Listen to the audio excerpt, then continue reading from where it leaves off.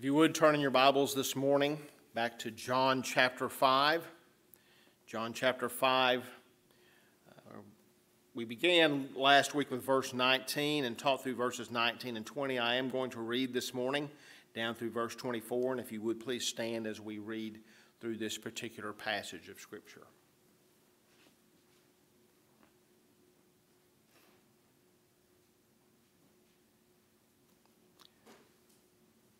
So Jesus said to them, "Truly, truly, I say to you, the Son can do nothing of his own accord, but only what he sees the Father doing. For whatever the Father does, that the Son does likewise. For the Father loves the Son and shows him all that he himself is doing, and greater works than these will he show him, so that you may marvel. For as the Father raises the dead and gives life, so also the Son gives life to whom he will.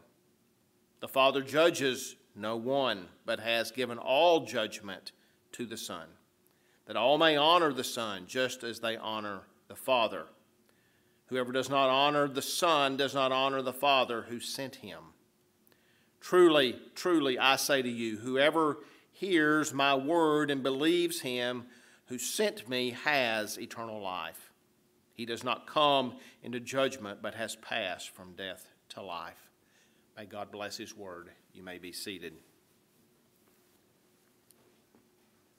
So if you remember, as we were speaking here last week, as we got into this particular section of Scripture, this was, of course, following the healing of this invalid man that had been an invalid for 38 years. And Jesus healed him on the Sabbath day, and that the Jews, primarily I believe the leaders of the Jews,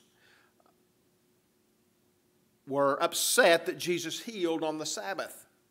And of course, if you read the book of Deuteronomy and some of the other Old Testament scriptures, you understand that acts of mercy were allowed on the Sabbath day. Those were allowed. But if you remember when we were teaching through this, that the Pharisees and the scribes had instituted additional, I think it was 39 additional rules, a list of rules of what you could not do on the Sabbath day, going beyond what God the Father had taught. But they were upset that he had done this. And then, of course, he said, "My Father is working," down in the latter part of that context of that scripture. Down in verse 17, "My Father is working until now, and I am working." And this is what really made them angry, that he was, of course, equating himself with the Father, that he was deity, that he was the same essence of the Father. And so it says then, of course, that this was why the Jews were seeking all the more to kill him, because not only was he breaking the Sabbath, but he, at least in their eyes, but he was even calling God his own Father, making himself equal with God. For those that said that Jesus never claimed to be God, they don't know what they're talking about. Because certainly he was making himself of equal standing with God. And so instead of backing off of that, what did Jesus do? Well, he spoke on that day, and we talked about the truly, truly statement, amen, amen, which is to really verify, to give an authoritative stamp that this is truth. And we said that this phrase is used 25 times in the book of John. So when that particular wording is used, we need to pay special attention to what that says, that this is absolute truth that Jesus is speaking. As he said, when he said to Nicodemus, "You must be born again," and other passages that we saw in the Scriptures throughout the book of John. And so he speaks there, and Jesus is showing here his submission to the Father, even though the Father and he are one.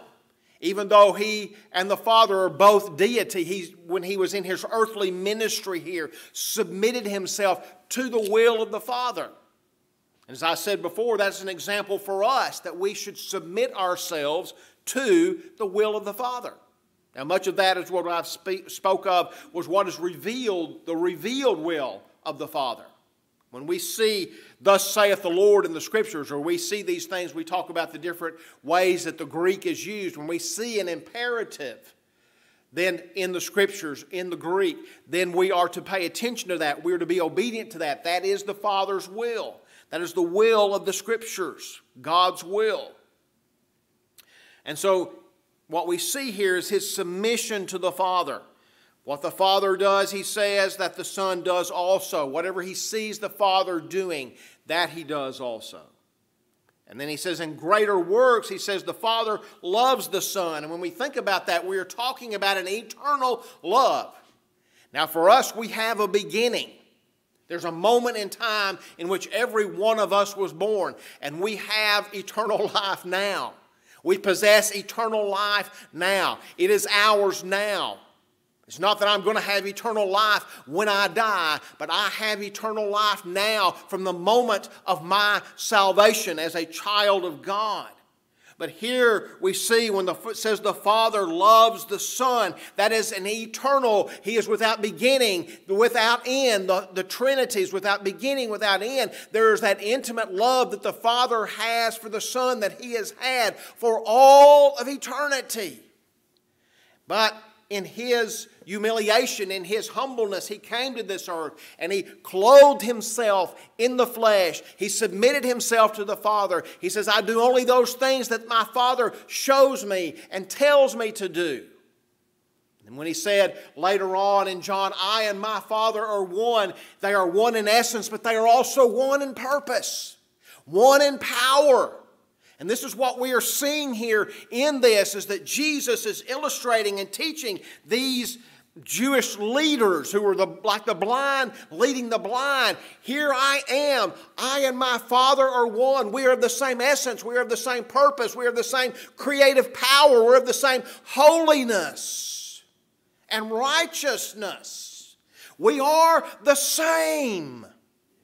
And they do not differ in any point in time. Think about this, that they have never differed at any point in time on anything throughout eternity. And so He says greater works than these, and what He's speaking back are to those things that what He's just done. You've seen this, where I've made this man who's been lame or invalid for 38 years and has not been able to get down to these waters here. But He says, you're going to see greater works than these. If you're amazed at this, just wait, there's more coming. There's greater coming. And so then leads up to what I'm going to say today. That was a long introduction and background. 4. You know, these little words are important. 4.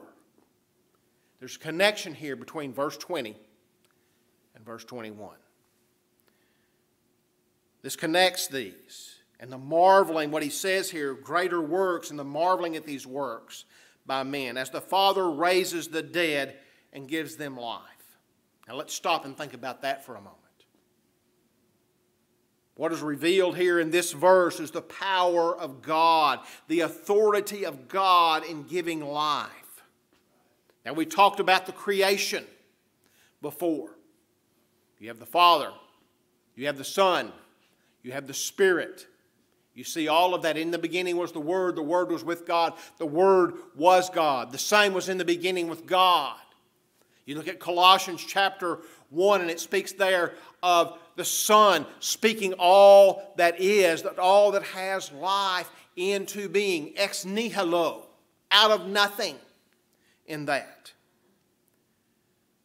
And so where did life come from?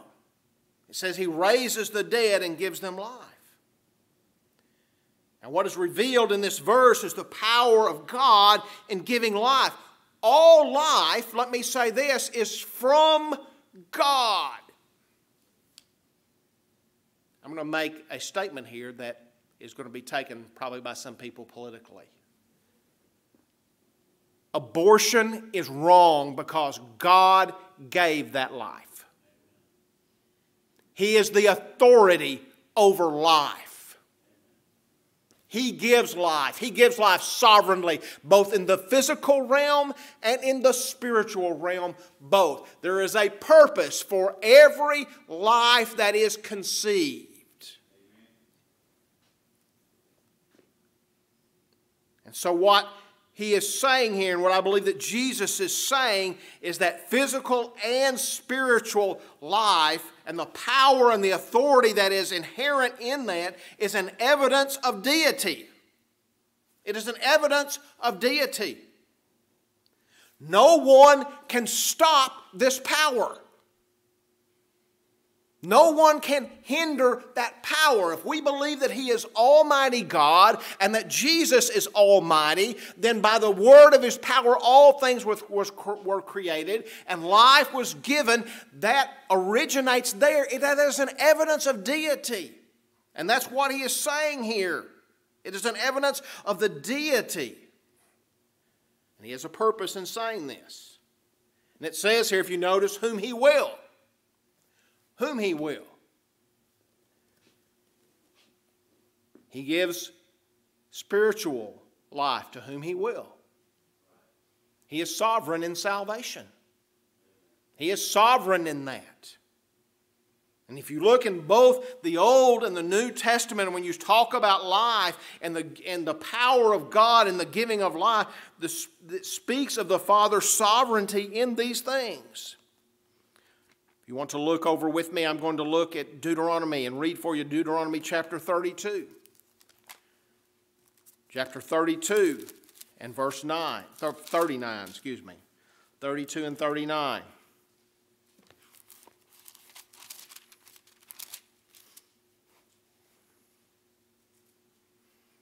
See now that I, even I, am He, and there is no God beside me. I kill and I make alive. I wound and I heal, and there is none that can deliver out of my hand. What is He saying in that? It means exactly what it says. I kill, I end life. There's a time for all of us that we come into this world and we die. He has ordained the point of our life beginning. He has ordained the point of our death in that. But He does that. In the book of Romans, this time chapter 4, verse 17. It's speaking here about Abraham and the promise to Abraham. You go back up here to verse 16. I'm going to begin there. That is why it depends on faith, in order that the promise may rest on grace and be guaranteed to all his offspring, not only to the adherent of the law, but also to the one who shares the faith of Abraham, who is the father of us all. As it is written, I have made you the father of many nations in the presence of the God in whom he believed, who gives life to the dead and calls into existence the things that do not exist. God Himself, He says here, He says He gives life to the dead. To those that are dead in trespasses and sins, God gives life. He gave life, spiritual life to Abraham. Abraham was no different than any of those other idol worshipers where he lived in Haran. God just said, Abraham, I'm going to give you life. And He gave him life. In chapter 8 of Romans, and there in verse 11, let me begin with verse 10 again. But if Christ is in you, although the body is dead because of sin. You realize that? Before salvation, we are dead spiritually because of sin. The Spirit is life because of righteousness. If the Spirit of Him who raised Jesus from the dead, that being God the Father, dwells in you, He who raised Christ Jesus from the dead will also give life to your mortal bodies through His Spirit who dwells in you. Now, one of these days, I already possess eternal life. Right now, as I've already said. And one day, this body is going to die. And with this spirit is going to go be with God the Father and the Son in heaven. But this body is going to be in the grave. But one day when the Lord Jesus Christ comes again, He is going to resurrect this physical body and transform it into a glorious body. He will give life to it. He's already given me spiritual life, but this body here that dies is going to be resurrected out of the grave as God the Father raised Jesus out of the grave. So, then what does he say? So likewise here, what does he say? For as the Father raises the dead and he gives them life, so also the Son gives life to whom he will. Do you see what he's doing here? He is saying the Father gives life to whom he will, but also I give life to whom I will. I do that. Why? Because I and my Father are one. We are the same. We are the same in the authority and the power over death. We are the same with the authority and the power to give life. We are sovereign in that. And here's what he's saying. As the Father does that, so do I. Why? Because I am also God. I am also deity. I also possess that same power. He has that power of giving life to those who are dead, both physically and spiritually. I'm going to just stick here in regards to this to some scriptures in John. Look back, if you would, for a moment back to John 4 and Jesus' conversation with the Samaritan woman. He's having this conversation. We're not going to go back all through this, but in verse 10, he says, Jesus answered her, if you knew the gift of God and who it is that is saying to you, give me a drink, you would have asked him and he would have given you what? Living water. What he's saying here is he would have given you life. You go down to verse 14 here. But whoever, let's really read verse 13 also. Jesus said to her, everyone who drinks of this water is going to be thirsty again. But whoever drinks of the water that I will give him will never be thirsty again. The water that I will give him will become in him a spring of water welling up to eternal life. What is he saying to that Samaritan woman? I give life. And later on, we don't know exactly when it was, but he gave her life. You remember the story. She left her water pot. She went into the city. She went and told people about Jesus. You see, that's what, I'll say this again. That's why God gives us life. It's not just so we can say, oh, well, praise God, I'm not going to hell. No, he gives us life so that we may be able to tell others about the giver of life, the Lord Jesus Christ. Yes, he is sovereign in this, but he gives us the blessing of being able to be a partaker in that. Like as Paul said, I'm not ashamed of the gospel of Christ. It is the power of God unto salvation. He calls us, he saves us so that we might be able to tell them of he who gives the water of life and who gives eternal life and everlasting life. And he goes over in chapter 6 of John and verse 27. He says there, do not labor for the food that perishes, but for the food that endures to eternal life, which the Son of Man will give to you. For on him what? God the Father has set his seal. He is the one giving life, and he says, I give life here. The Son of Man will give it to you, this food that endures to eternal life. As the Father gives life, I give life. And then in verses 39 and 40 of that same chapter, and this is the will of him who sent me, that I should lose nothing of all that he has given me, but raise it up. What? On the last day. Give life then. For this is the will of my Father, that everyone who looks on the Son and believes in him should have what? Eternal life, and I will raise him up on the last day. I love the I wills of the Father and the Son. I will. I will. I will do this. This is a promise. This is a promise that I give to you that I will do this. But what we're illustrating here is he has that same power and authority to give life. That's why I tell people, if you're here this morning and you're without life, guess what? I know who gives life. And you call upon him who gives life. Just like old blind Bartimaeus. I know I've used him as an illustration before, but he was by the roadside begging, and he said, "Son of David, have mercy on me."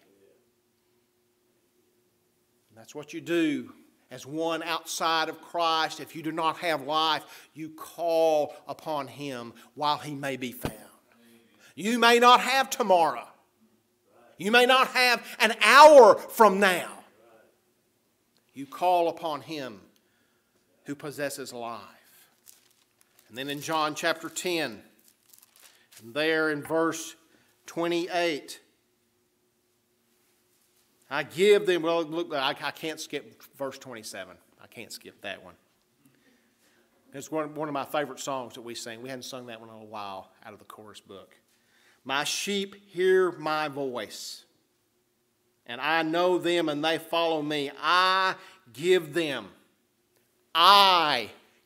he says, I give them eternal life, and they will what? Never perish. Praise God, Brother Chester.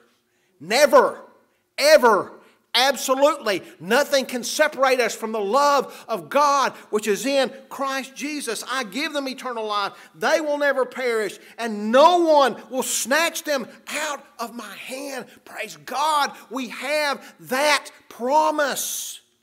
But you see what Jesus is doing here. He is saying to the Jews, the same one that you say that you believe in, which they really didn't, God the Father, the same one that raises the dead and gives life, guess what?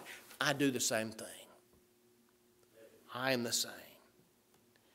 And then what you see as a visible demonstration of his authority is just a few chapters down here in John chapter 11. We see Jesus standing by the grave of Lazarus. And he's been dead long enough now that when he tells them to roll the stone away, they're saying, Jesus, you don't really want to do that. He's stinking by this point in time. Let's just be honest. There was no embalming in those days, at least not in Israel. He said, roll that stone away. What does he say? Verses 43 through 46.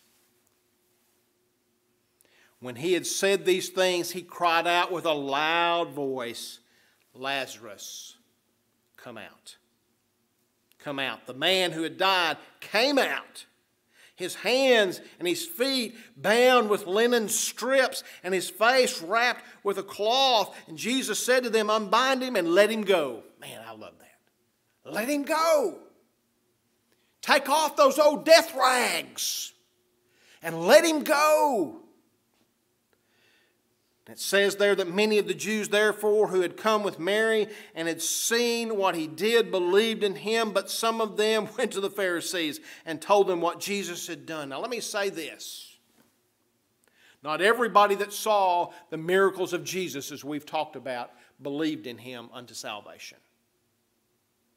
They hardened their heart against that. They hardened their heart against those things.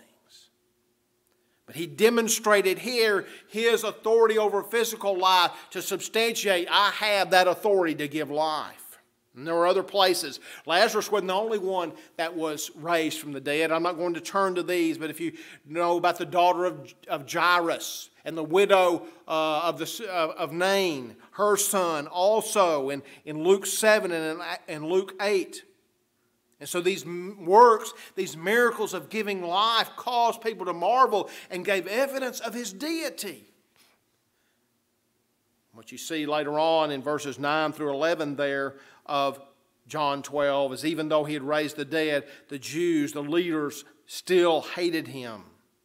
When the large crowd of the Jews learned that Jesus was there, they came not only on account of him, also to see Lazarus, whom he had raised from the dead. So the chief priests made plans to put Lazarus to death as well, because on account of him, many of the Jews were going away and believing in Jesus. What dark, sinful, wicked hearts to see this great miracle of the work of God and yet say, oh, we need to kill this man that he raised from the dead because, whoa, we're losing our power. We're being threatened. But what it is illustrating here is it is illustrating and demonstrating the truth concerning spiritual life, that it is God's authority and power that does this. It is His authority. Made me think of when we first began teaching from John verses 12 and 13 there in chapter 1. But to all who did receive Him, who believed in His name, He gave the right to become children of God, who were born not of blood, nor of the will of the flesh, nor of the will of man, but of God. And then John 6 and verses 63 and 64. What did Jesus say? It is the Spirit who gives life. The flesh is no help. And all the words that I speak unto you, or I have spoken unto you, are spirit and life. There. That's what He says.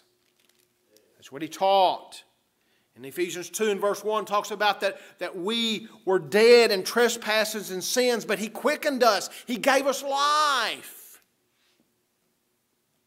You see, we did not make ourselves alive. There's not one person in this room tonight that could say, while they were still dead in trespasses and sins, well, I'm going to see if I can give myself spiritual life. No, you can't do that.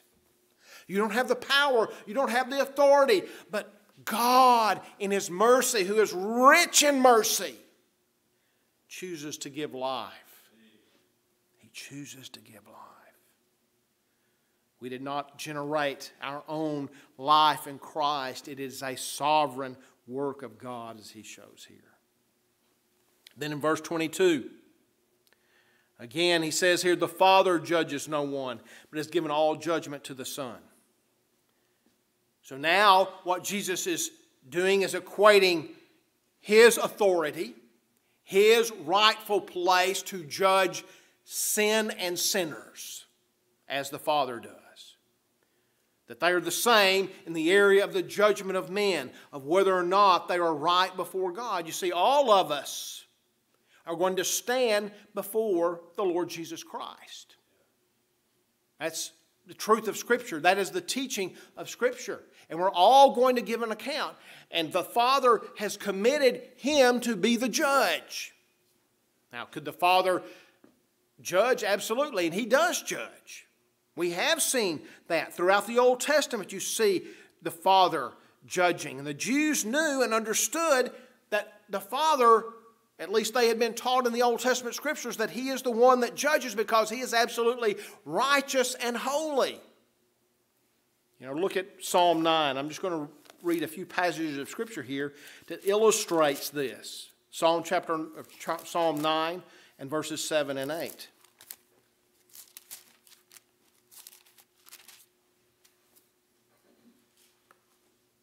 But the Lord sits enthroned forever. He has established His throne for justice, and He judges the world with righteousness. He judges the peoples with uprightness. Then in Psalm 37 and verse 28.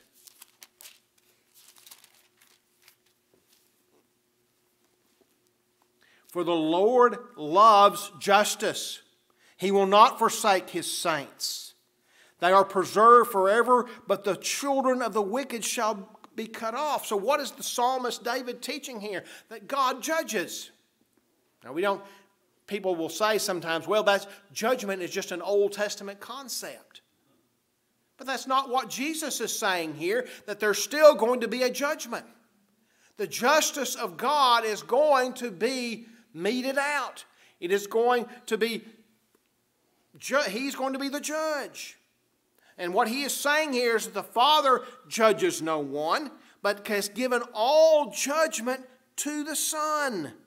He has given the right of judgment to the Son. If you go over to the book of Acts, and you don't have to turn there, but let me read this for you. If you want to write it down, that's fine. In chapter 10 of Acts, and there in verse 42, what is there? He commanded us to preach to the people and to testify that He is the one appointed by God to be judge of the living and the dead. What is it saying there? That God the Father has appointed the Son who came and died upon the cross to judge the living and the dead. When He comes again, He will judge all. He's been appointed to that. That is His place. In other words, His right and authority to the judge, as we see here, and to judge, is because He is deity. He is God Himself. He has that right. And the Father has handed that right of judgment over to Him. He wouldn't hand that right of judgment over to you or to me, because our judgment and our system that we might of justice that we have in our mind is not perfect. But His is perfect, because He is holy and righteous. And so as God the Father in authority and absolute righteousness and holiness judges, so the Son in His authority and absolute holiness has the right to judge also. So as the Father, as He's showing this oneness for the Father, the Son and the Father are the same in power to give life and to raise the dead. They are the same also in the area of judgment. Jesus revealed this right in His teachings. Back over in the book of Matthew, verses 21 through 23, Jesus in His teaching said this, "Not everyone who says to me, 'Lord, Lord.'" Now that's a somber, let me say this. This is a somber passage of Scripture. "Not everyone who says to me, 'Lord, Lord,' will enter the kingdom of heaven." That's why the Scripture admonishes us, if you'll let me take a little aside here, to examine ourselves, to make sure that we are in the faith. There should be there should be a constant spiritual self-examination that we have. We don't say we're going to pass from judgment just because we've repeated a prayer. We are going to examine ourselves to make sure that we are walking in the ways of the Word of God and bearing spiritual fruit and being obedient to the faith. But He says, "Not everyone who says to me, 'Lord, Lord,' will enter the kingdom of heaven, but the one," what? "Who does the will of my Father who is in heaven." Are you doing the will of God? You say, "Well, how do I know whether I'm doing the will of God?" Again, the revealed will of God. This is the will of God, what? Your sanctification. Now that's a sore subject with many people, is the doctrine of practical sanctification. And unfortunately, not many churches are very heavy on the teaching of practical sanctification. But are you living a holy life? "Be ye holy, for I am holy." That's the will of God. "Do not be conformed, but be transformed by the renewing of your mind." That is the will of God. It is the will of God that you bear spiritual fruit. Those that abide in Him, He says, are going to bear fruit. We're to bear fruit for the glory of God, but also as an evidence to others of our salvation. As it says, let me finish that passage there.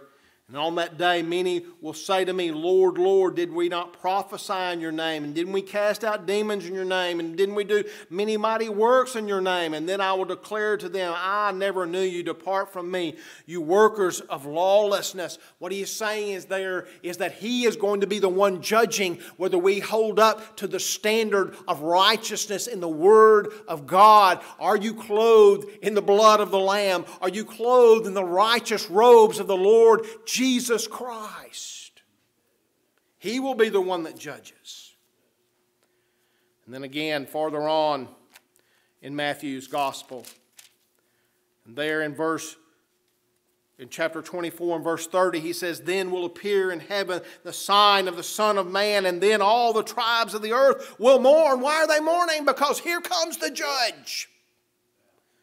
Here comes the righteous, the holy judge. And they will cry out for the rocks and the mountains and the hills to fall upon them, because they know, "I will not stand right in His eyes."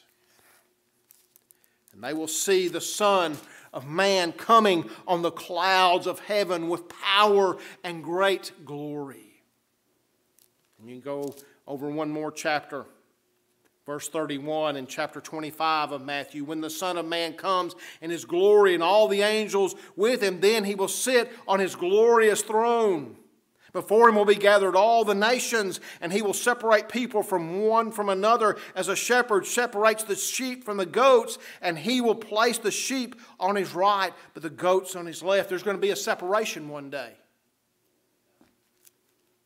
You're either going to be on the right, you're going to be on the left. You realize I'm just saying that figuratively. I'm not saying you folks over here on the left are spiritually on the left. Yeah. You see, but there's going to be a separation. There's going to be a judgment on that day. And you go on down, I'm going to skip a lot of this. You can read all of this if you would desire later. But in verse 41, what it says, He will say to those on His left, "Depart from me, you cursed, into the eternal fire prepared for the devil and his angels." Then in verse 46, these will go away into eternal punishment, but the righteous into eternal life. There is going to be a judgment. There's going to be a separation. And the one who is going to do this, who has every right and authority and holiness to do this, is the Lord Jesus Christ. For those that are on the right, for those that are righteous, they will love His appearing. But for those outside of Christ, they will dread His appearing. Because they will know that they will not stand the test of the judgment. And Peter proclaims this truth by quoting, we read this morning from Psalm 2. And there's a quotation in Peter's great sermon on the day of Pentecost in Acts chapter 2. And there in verses 34 and 35. What does he say there? For David did not ascend into the heavens, but he himself says, the Lord said to my Lord. And what that really means in the Hebrew translation, Jehovah said to Adonai, sit at my right hand until I make your enemies your footstool. Let all the house of Israel therefore know for certain that God has made Him both Lord and Christ, this Jesus whom you crucified. Now let that sink in for a minute. And imagine you're one of those thousands that were there on that day, and that you were one of the ones crying out, crucify Him, crucify Him. And by the Holy Spirit and the power of the convicting power of the Holy Spirit and the Word of God, those chills start running down your spine, and that terror comes over your soul and said, oh, I have crucified the one who is to be my judge. And they cried out, brothers, what shall we do? He said, repent. Be baptized, every one of you, in the name of Jesus Christ for the forgiveness of sins, and you will receive the gift of the Holy Spirit. That's what the sinner needs to do this morning. What must I do? What must I do to be saved? What must I do to be right with He who is to judge? You repent. You call on the name of the Lord for mercy. And Paul declares it also. If you go to 2 Timothy chapter 4, there in verse 1, I charge you here in the presence of God, Paul says, and of Christ Jesus, who is to judge the living and the dead.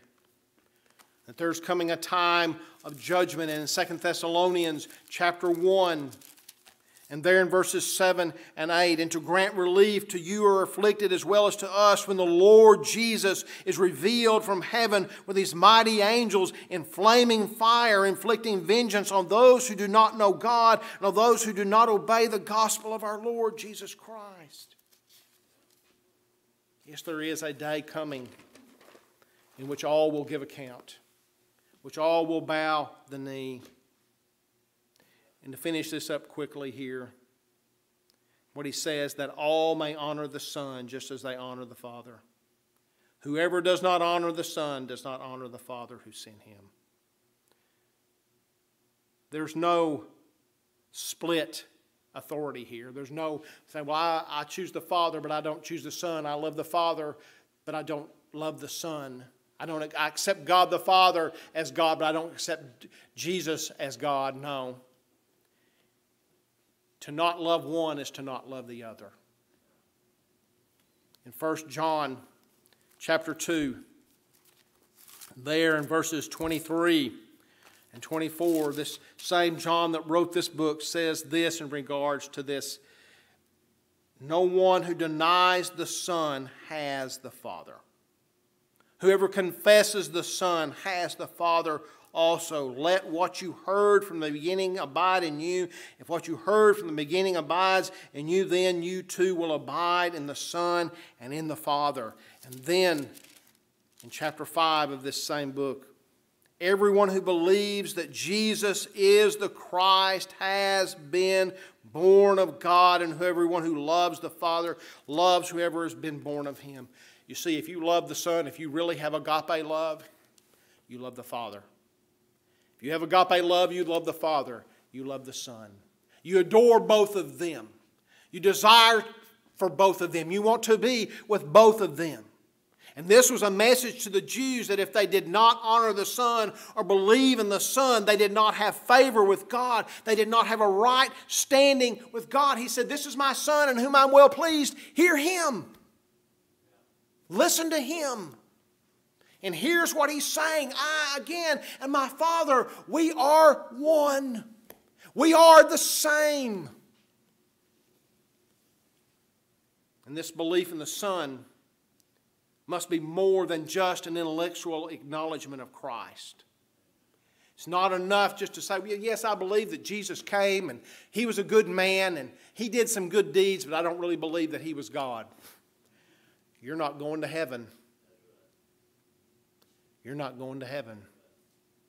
The only way that you're going to go to heaven is to believe in the Son, God's only begotten Son, eternal Son of God for all eternity, who put upon himself flesh and humbled himself and became the sacrifice for sinners, became and is the eternal Lamb of God to take away the sin of the world.